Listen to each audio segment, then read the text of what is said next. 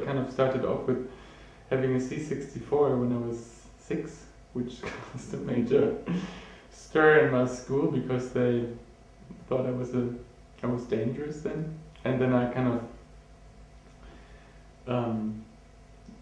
was using that for some time until a few years later I got a camera, basically SLR. And then I always had these phases of being more interested in photography and being more interested in digital technology. And I think at some point I just realized I should merge that and do art and design with technology. I did a lot of works that are about time, in a way, both on the design and on the art side. Because for film I actually think that time is really, because of obviously film is a time-based, or video is a time-based medium, and I think this is really like animated images or moving image really allows you to alter time in a way that you can see things that you normally couldn't see. Like if you look at the sky and fast forward it or like have some degree of time lapse, you can certainly see things moving that you couldn't see if you wouldn't have this like level of mediation in between you. And same goes for like very slow things.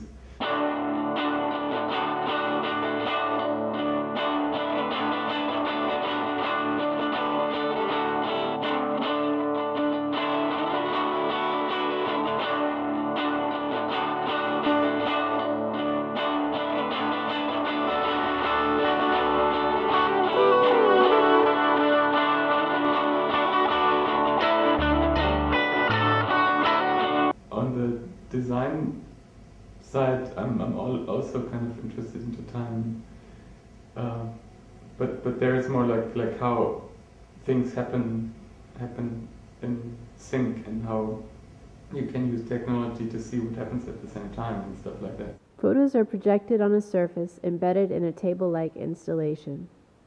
The photos are randomly scattered as if thrown on a desk. There is also a prism-like object, which a user can pick up and move across the images. Placed over a photo for some time, rays of light gradually start to appear from its center, which project other photos when they hit the sides of the table. When the prism is rotated, the projected image moves across the sides. These projected images are actually the photos that were taken in the very same moment as the photo which the prism is currently being placed over. Employing a metaphor similar to the way in which a prism breaks up visible light into different colors, it breaks up time itself, making visible what happened elsewhere in the very same instant. Basically, this project is more about how photography changed into something different, in the way that actually, like you have these two sides of photography that maybe changed in the last 20 to 30 years. And one thing is that you have a certain amount of metadata attached to the images, which kind of started with the data bag that Canon introduced, where you could like print the time of the creation of the image on the image, and which now has evolved into this huge package of context data that gets attached to every image, which you actually don't see, but it's there. And on the other side, which is much more important actually, that people use photography, if you look at sites like Flickr, that they use photography as a tool to communicate through the images. So like an image that sits on your computer or sits in your album isn't really finished, so you have to put it somewhere for other people to see and to talk about, and like it's kind of become a tool that goes in a way beyond just making a memory. The presumption behind the project was basically that you could actually look at the time that a picture was taken, and on that basis see what happened in different places, because you know the second when the images were taken. And especially if you have an image of your own, or you can make an image of your own, then you have a moment to relate to yourself, because you have some kind of emotional anchor to that moment, and then you can go there and see what happened elsewhere. Taking a photo means making a memory, choosing a moment in time and framing a situation. For many, making their moments public is already part of the process of photography itself. Buttons takes on this notion of the camera as a networked object. It is a camera that will capture a moment at the press of a button. However, unlike a conventional analog or digital camera, this one doesn't have any optical elements. It allows you to capture your moment, but in doing so, it effectively separates itself from the subject. Instead, as you will memorize the moment, the camera memorizes only the time and starts to continuously search on the net for other photos that have been taken in the very same moment.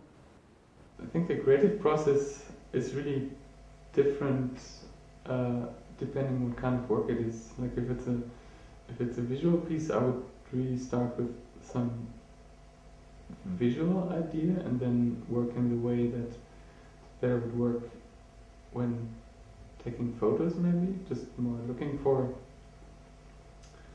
images and trying to work up from the image.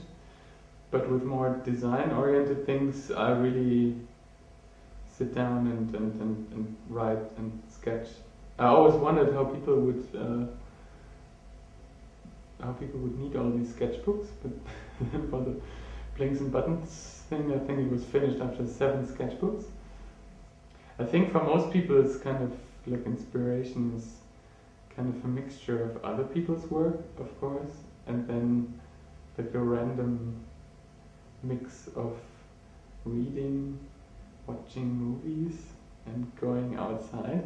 I'm working on several exhibitions connected to the blinks and buttons thing. And yeah, besides from that, I'm working on a few small pieces.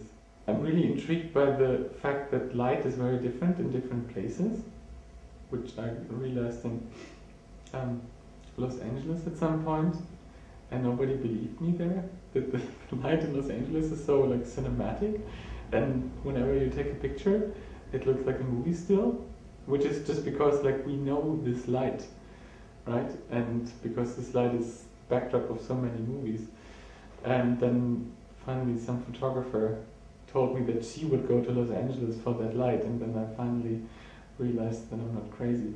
But ever since I thought light was really interesting, and what I'm working on is to create something that would enable you to record the light and kind of use it with your website or something. That you have this work contextually with the light or something, and use that in some kind of generative design way.